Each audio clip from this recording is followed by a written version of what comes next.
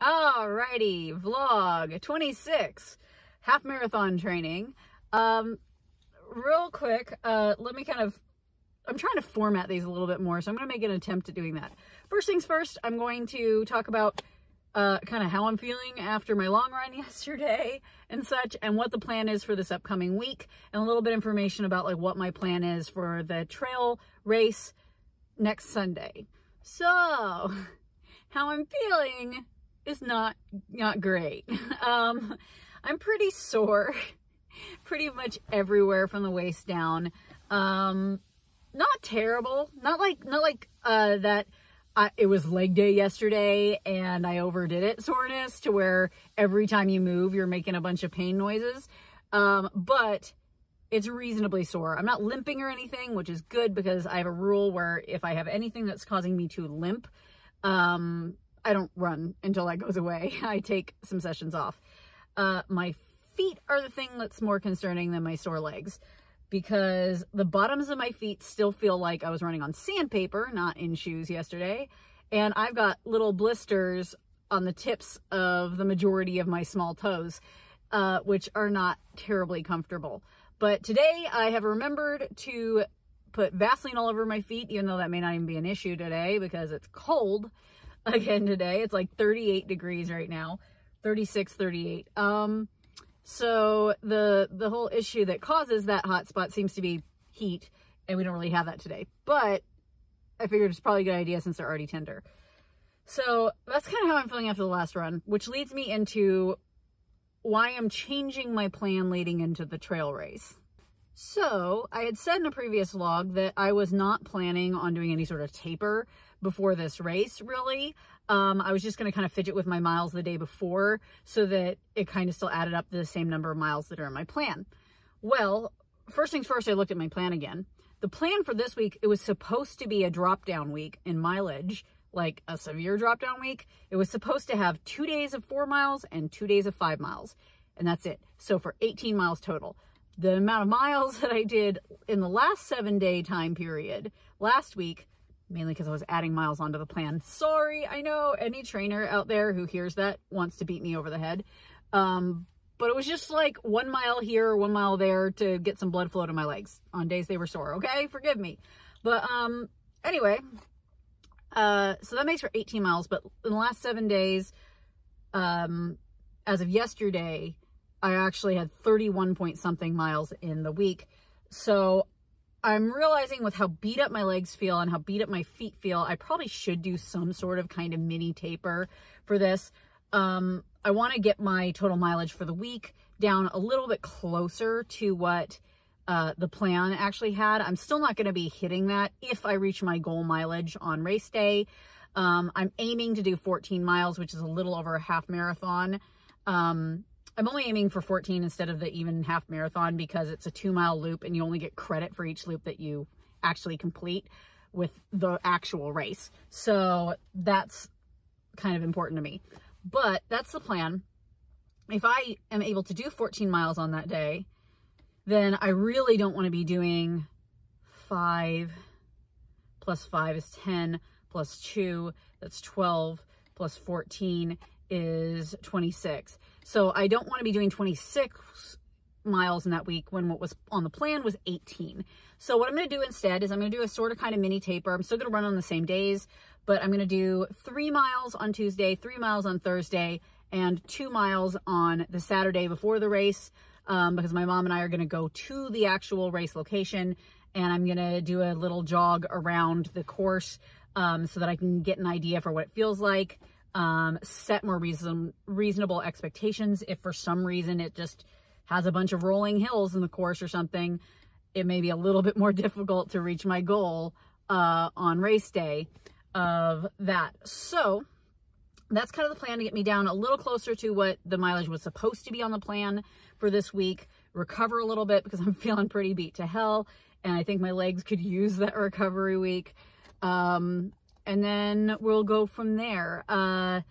It's going to depend on how I'm feeling after the race as to what I do the following week. But if I have to cut my miles a little bit the following week as well, that would be fine, because in this 7-day period, if all goes according to plan, I will still be a good, like 4 miles over what was in the plan for this week. So if I have to drop 4 miles from the following week's plan, I don't think it'll be that big of a deal. I'm sure there are people out there that are just like going nuts at the idea that I'm altering the plan. But I'm the dum-dum who scheduled another race a month before the race that I was actually signed up for the training plan for. So I got to try to make both work.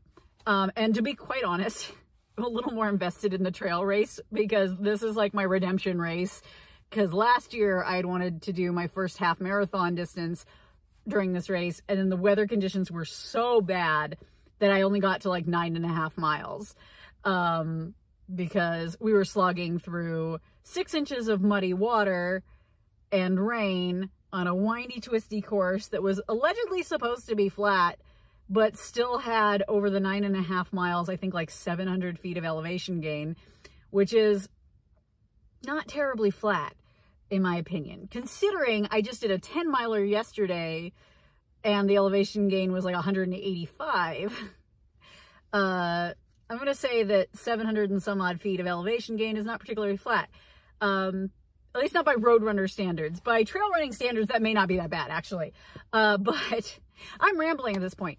That's my plan for this week. I'm going to do a sort of kind of mini taper in the hopes that that will help my legs actually recover a bit for the next race, because as it stands, they are not recovering very well and they are very sore and I'm stiff, and especially in my one hip, it's feeling a little bit not great. So that's the plan. The plan for the actual race is hopefully plan A, try to get 14 miles actually completed, which is 7 loops in the 3 hours. If I can't do that, I'd like to at least hit a half marathon. Even if they don't give me credit for the half marathon, I want my Garmin to give me credit for that, because that would be my first half marathon, and it would take the pressure off a little bit for the road half marathon, because I will know I've already done a half marathon distance. To me, that makes a big difference mentally. But anyway, I'm talking so long here. Plan C is just to get more miles than I was able to get last year at that race. So more than 9.5. And then plan D is that I just keep going in the race, whether it be walking or what. Even if I have to do somersaults to the end, for the entire 3 hours and not stopping early. So those are kind of my goals. I'm going to wrap it up. I'm going to get going on this run and get it done.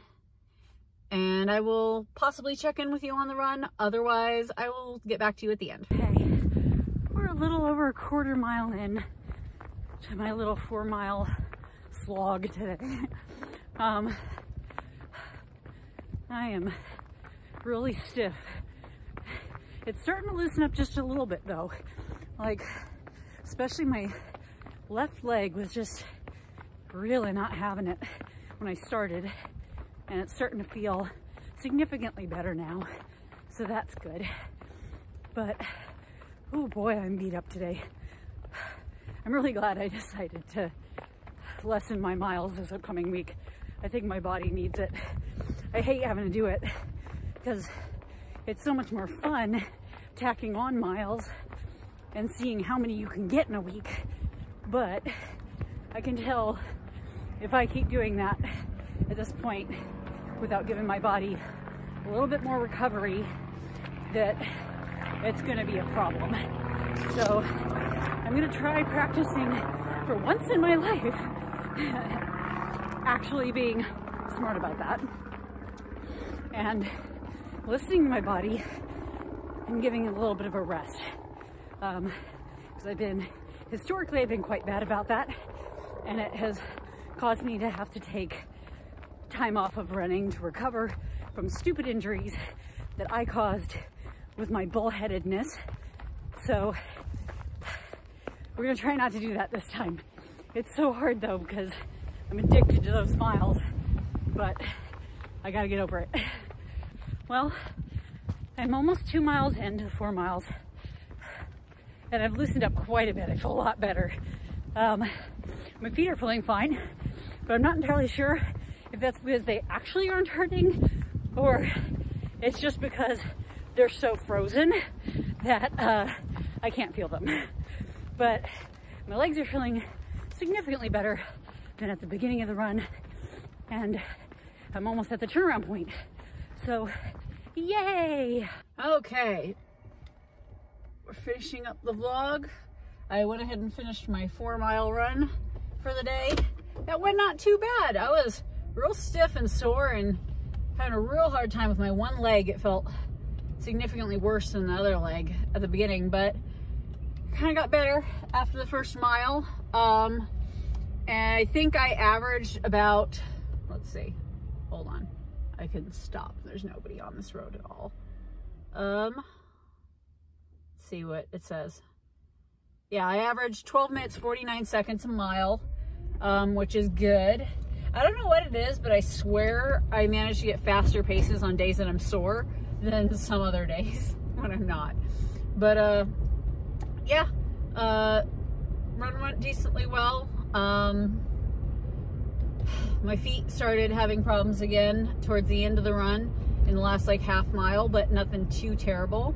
So that was good. I think what I'm gonna do, since I have to go back to REI to return those handheld water bottles I got anyway, is I think I might, since I just received a gift card from them for like 60 bucks because of my membership like redemption stuff, I think I might get a couple new pairs of running socks and try a couple of different brands, since mine seem to be giving me hot spots and blisters. I'd like to try some maybe different socks and see if it can make a difference. I kind of want to try the Darn Tough socks. I think it's interesting to have a sock that has a lifetime warranty. So I might get some of those and test those out. But I'm gonna wrap this up because this is gonna be kind of a long vlog. I am brain dead too, so I'm having the hardest time figuring out what I'm gonna say. I'm also back at a light that doesn't seem to have been functioning the past couple days. It doesn't seem to sense my car here, so it just skips my turn. And I keep having to turn right instead and pull a U-turn, but we'll see if it can tell that my car's here this time. And I don't get stuck here for a half hour like I did the other day while I was trying to follow the rules. All right, if you guys are running out there, I hope your runs are going well and you have a good day. Bye-bye.